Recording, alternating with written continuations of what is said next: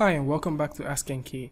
In today's video I'm going to be talking about just very few things I believe everyone or anyone that's using TwinMotion should know, and these are more like tips. I know I made previous videos about tips, but these are tips that has been requested from one of the viewers, which I'm going to share here. I'm going to go ahead and add a couple of trees in our scene. So if I hold down shift, click and drag, I can make multiple copies of these trees. So for now I'm going to go ahead and make 3 of them. So we have 3 trees here. I'm going to hold Control to select this to add the other one into our selection. So let's position this properly, and also I'll hold down shift and make another copy towards the side. So one of the questions that was asked earlier is how is it possible to replace these trees?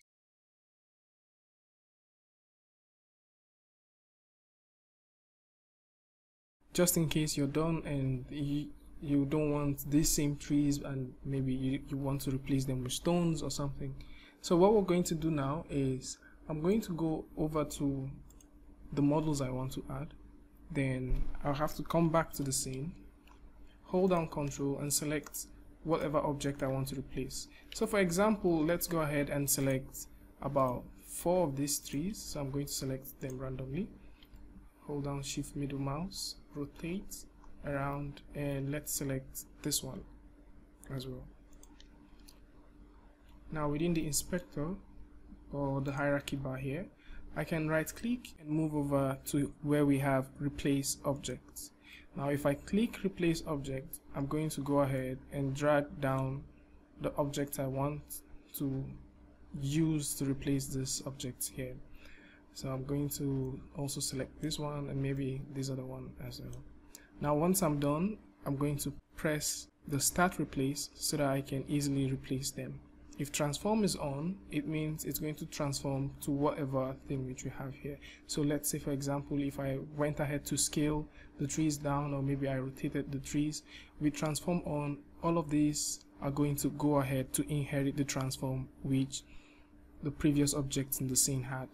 So let's press start, and automatically we have all of this replaced. We can now simply go ahead, select them, scale them to what we want, and that's how you replace objects in your scene. One other thing to look at is, during the creation of these trees, we went ahead, we selected one of them and we made multiple instances of them. Now if I go ahead and increase the scale, they all scale together, but in some circumstances you may want to have the same number of trees but randomly placed in your scene. So how we can do this, let's say we want to do this manually, is we can either go ahead and randomly place them by hand.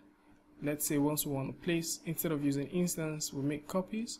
We can do that manually, or we can just go ahead and make instances. So for example, I'm going to come through and make an instance of 3, and now within this time, if you notice, the same thing occurs. Like when I turn down the scale, they all turn down. This happens because all of them are linked up together. So how we can unlink them is, if I select one of these objects and I want to just change the scale of just this particular tree, for example, so I can select this, come over here, right click and say break instance. So once I break the instance, what happens is I can now increase this tree independently of every other tree around it. The same thing happens with materials and other objects alike. So these are the ones that have not broken their instances as well. If I increase them, or if I increase the size and reduce the size, you see they also are all linked up together. And a good way to know components that are linked or components that bear instances of other objects, or maybe within an instance, is when you look here you're going to find a certain color that is mapped to them.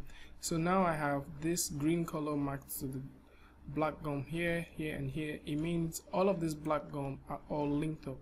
So if I turn the season to summer, they all adopt the season to say summer.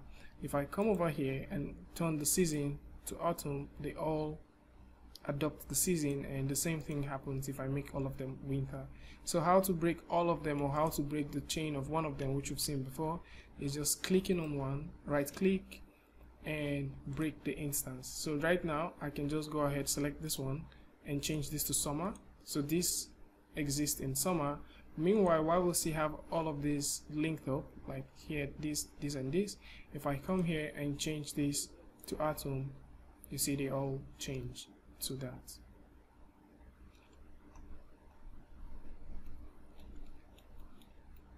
So these are the basic tips and requests I've gotten from the TwinMotion series so far. If you love this video, please give it a thumbs up and share this with your friend. And if you've not subscribed, please subscribe to this channel, and don't forget to turn on notifications so that you get updates the next time we upload a new video. Peace.